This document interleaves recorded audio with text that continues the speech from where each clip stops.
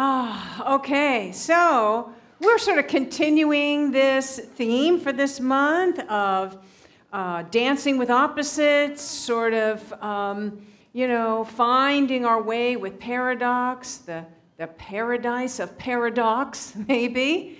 And last week, we kind of started this by looking at how when we're on a spiritual path, that in this very, very, very materialistic world, it's difficult enough, right? It's difficult enough to stay centered in our spiritual path in this material world. But when we have so many different voices and teachers and gurus and practitioners of this method and that method, sharing ideas and practices and concepts that kind of seem downright contradictory, it can be confusing. So we looked at one common paradox last week, which is this universal idea of surrender. In every spiritual, religious teaching, there is some kind of idea of surrender, all right? And we embrace that here. And then we contrasted that with this idea that we embrace in New Thought of our power of will, and which is our power to create as co-creators, our power of choice, right? And we found how these two ideas that appear to be at odds with each other can actually work together to strengthen our spiritual growth. And we did an exercise last week where we brought these ideas together in a way that we could apply it to a specific situation in our lives. And, right, if you were here, you remember, we surrendered the ego voice, the small, separated self. We surrendered a painful experience. And that allowed us to open to this higher wisdom of the divine self within us. And then from that place, we called forth our good boldly and confidently in our power pose, right? Did that together. And so today I'd like to look at another common paradox. And this one kind of, I think a lot of people have trouble, reconciling. I know I have. So I've shared with you on many occasions that I began my spiritual journey in New Thought pretty early on. As a teenager, I started reading Ernest Holmes, Science of Mind. I attended a New Thought church when I was growing up in San Diego, where they taught us to do affirmative prayer in the Science of Mind method, which is very similar. They just call it spiritual mind treatment. And so I loved doing this, and I wrote it out, and I, repeated it several times a day and really got into it and visualizing it, and I had a lot of early success with it. I was just an early manifester. The first thing I manifested was a healing. I was on my way to something that I really wanted to go to, and I came down with a flu, like really bad. And I did this spiritual mind treatment, immediately healed this.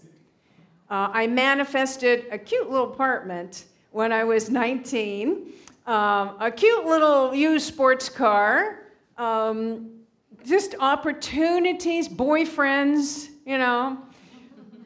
But as I was saying last week, a lot of times when we start, we learn to do this in the very beginning. Many of us do it from a place of the ego, from, this egoic sense. And so did I. Not generally from that higher divine wisdom within me, right?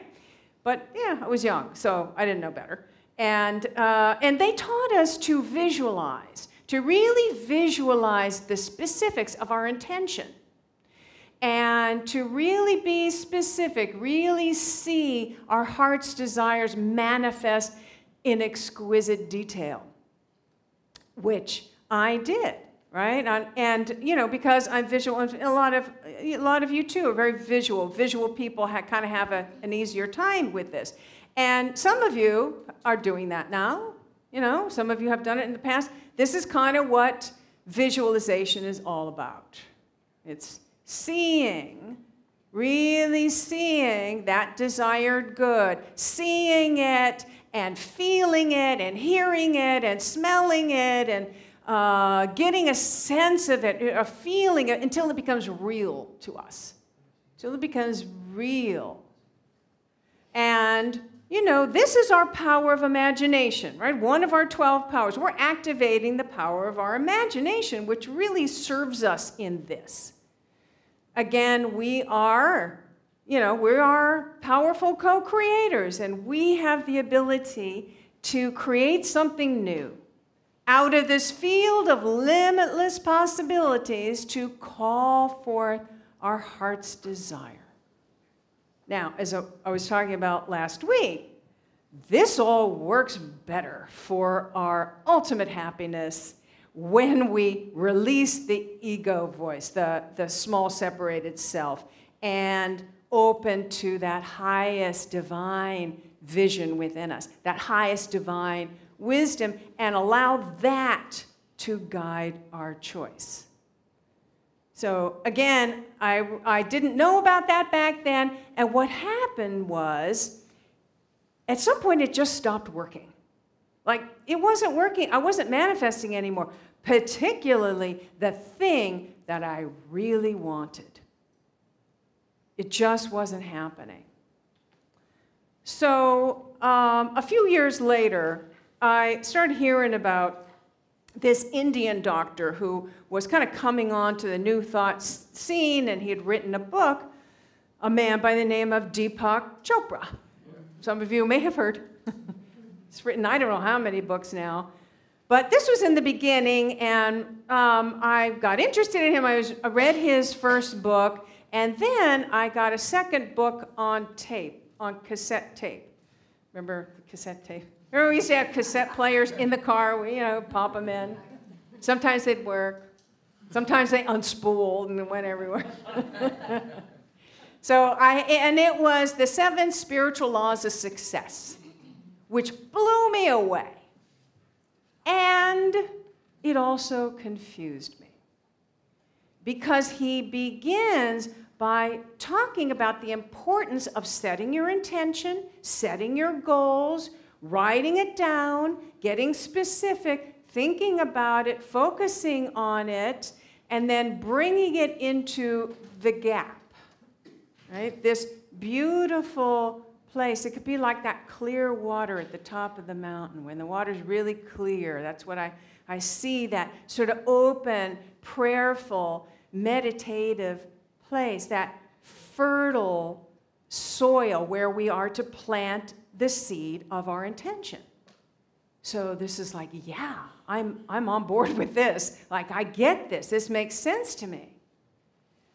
But then a few chapters later, chapter 6, he talks about the law of detachment. That we are to let go of the outcome of what we are affirming. Just be detached.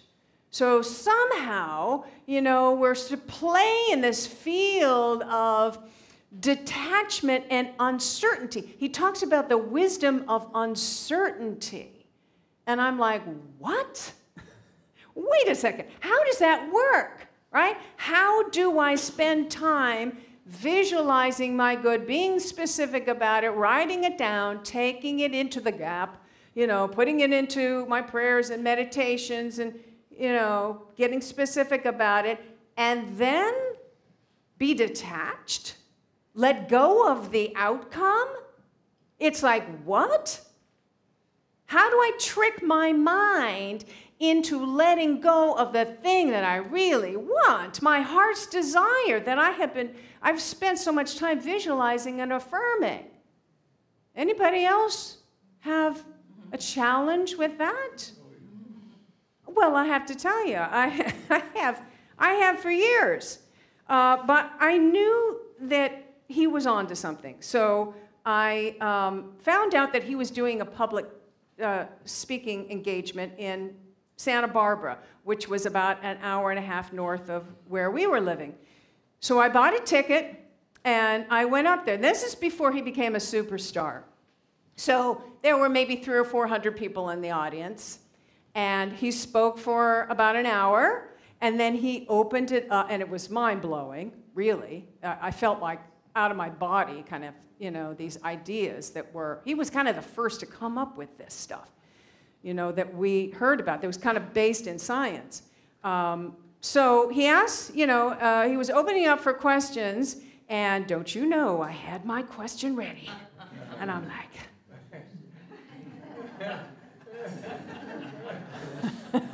he finally saw it.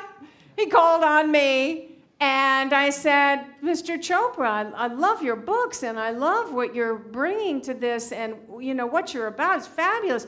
But can you help me understand how it is possible to focus on my intentions and write them out and get specific about, visualize it, take it into meditation, take it into before I go to bed tonight, first thing when I wake up in the morning, like you suggest in the book, and then let go of the outcome. Be detached from that. Let go. Mr. Wise Man? Answer me that. I didn't say that last part. Didn't say that. But so the answer he gave me was a little like everybody should know this. It was a little glib, I have to say. And I felt a little dumb. But then he started talking more about how attachment comes from a place of fear and insecurity. And if we think we need the thing that we're trying to bring into our lives in order to be happy, then we're coming from a poverty consciousness. And that was like, oh, wow, that's a new understanding. Let me look at that. Yeah, okay, that makes sense. But then I'm thinking, well, why affirm at all? Why set our intentions or our goals at all? Why not just learn to live with wherever life is sort of taking us? What about our power of will? Of course, I didn't think to ask that at the time. You know. And actually, he's got a pretty clear explanation in his book, but I didn't see it. And he said more, and I didn't hear it. You know, it's sort of just is going here. And if you've ever had this experience where you have a book about something new and you're reading it, and you know some of the concepts are just woo going over here, and then a few years later you get that same book and you look at that and you go, oh my God, how profound! Let me get my highlighter and highlight that. Wow, that's great. Right? That was kind of my experience. So I have to say, you know, I kind of lived in this conundrum for more years than I care to admit, until I really started hearing Derek Rydell talk about it. Our friend Derek Rydell, who we've, you know, done book studies. He's joined us for a couple of our online book study groups. And the way he talks about it is that yes, we want to focus on our intention. We want to set our intentions and focus on it and be specific, particularly the feeling. We want to feel what it will be like to actually have the thing that our heart desires. What will it feel like as if we are experiencing it now? And open to the joy of that and the sense of expansion and abundance and wow, what does that feel like? Really get in. He has a meditation that kind of gets you into that place. Not because that act has some sort of magic power to manifest. It's because it uplevels our vibration. Because it shifts us into that creative energy, that creative field, so that we are literally vibrating with that intention, with our desired good. We're really vibrating with the realization of it, with the realization of that.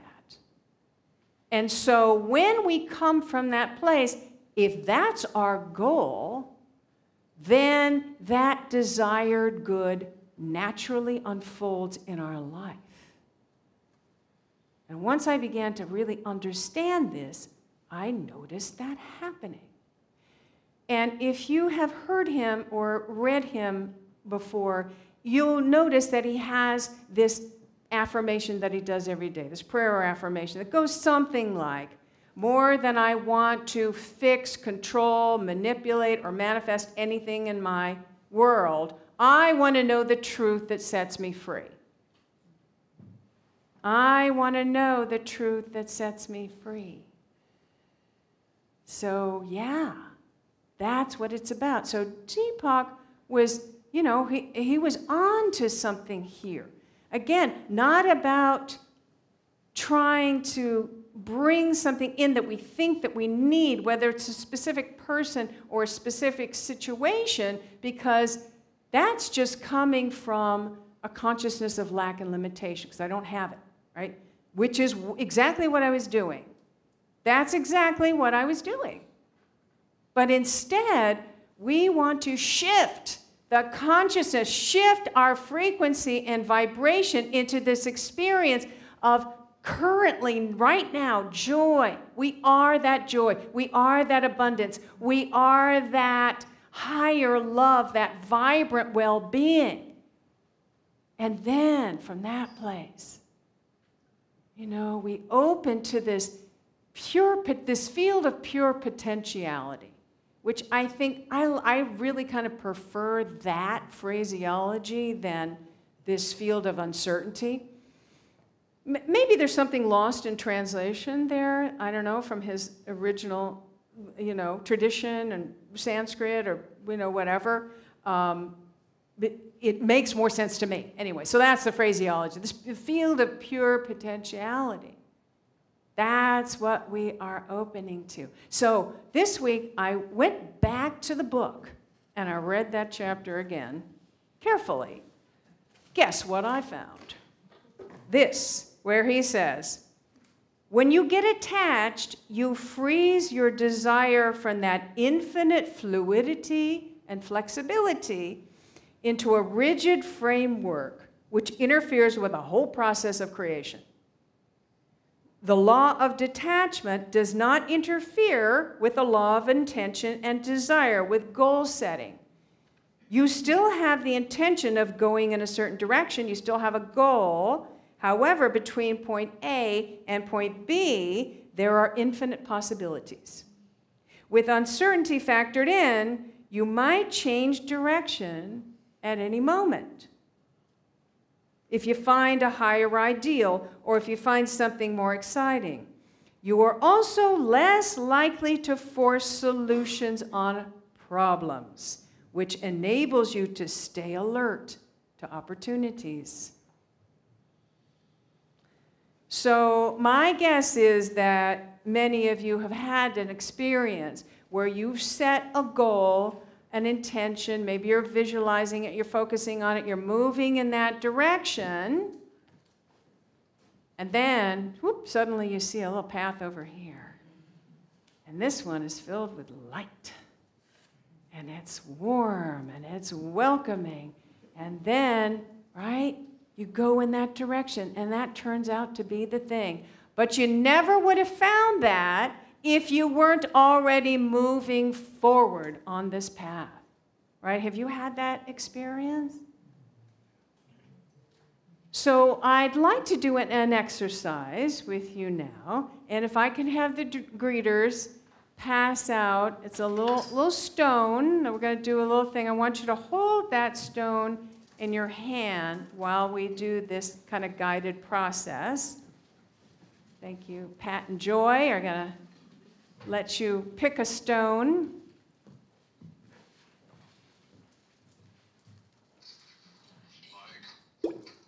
I guess, yeah.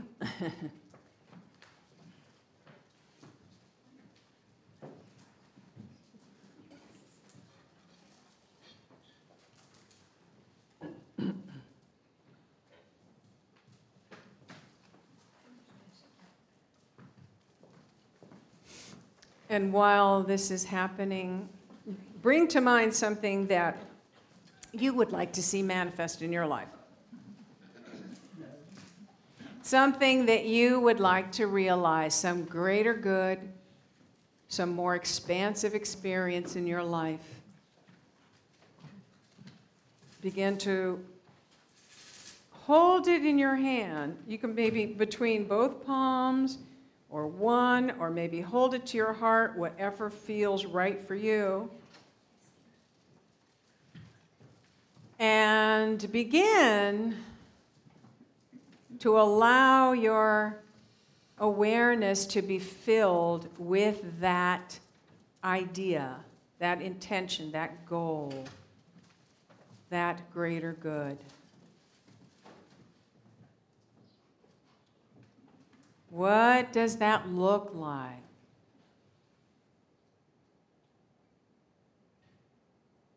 What are you seeing? As if you were there now. As if this is already unfolded in your life. How does that feel? How does that feel? Are you moving differently? Are you seeing different things? Is there more aliveness in your body? Is there more lightness and joy and freedom in your experience?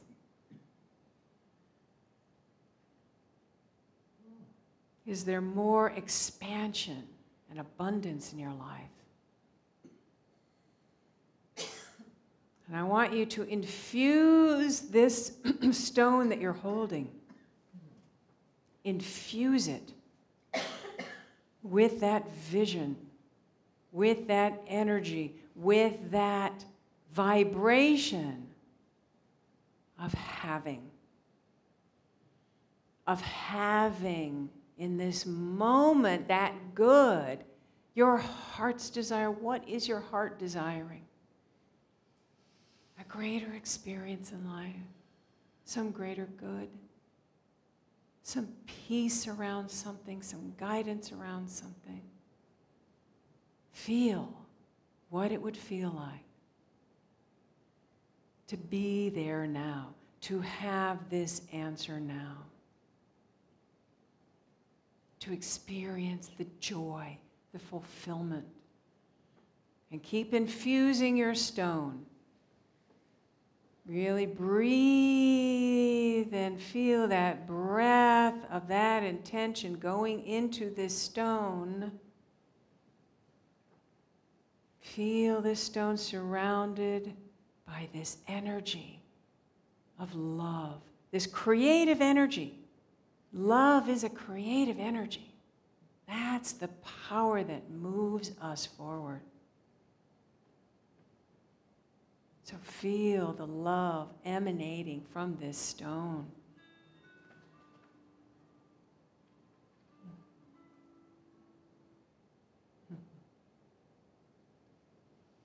Breathe.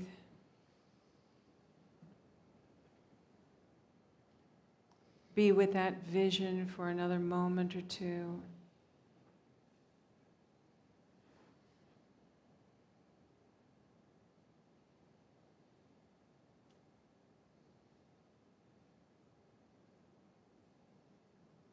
All right, when you're ready, open your eyes. Look at that stone.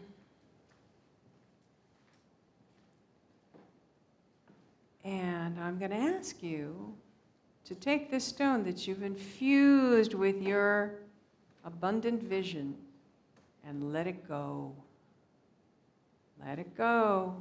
I'm going to ask you when you're ready to come up and put it in there. We're putting it into that creative field, that letting go of our attachment to the outcome, letting it be.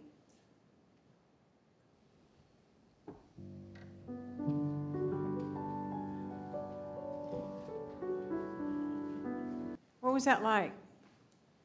Was it easy to let it go, or was it like a little more difficult? After you spent so much time infusing that stone with your heart's desire? Yeah. we're opening up to trust, right? We're opening up to trust that this infinite organizing power that creates and guides the entire universe, that we are an expression of. We're trusting that. Big trust. And when we do, that absolutely begins to show up in our lives as more joy, more abundance, more well-being, more love, more of those things that our heart truly desires. Letting it go. All right. Thank you for your willingness to do that. Namaste. Hi.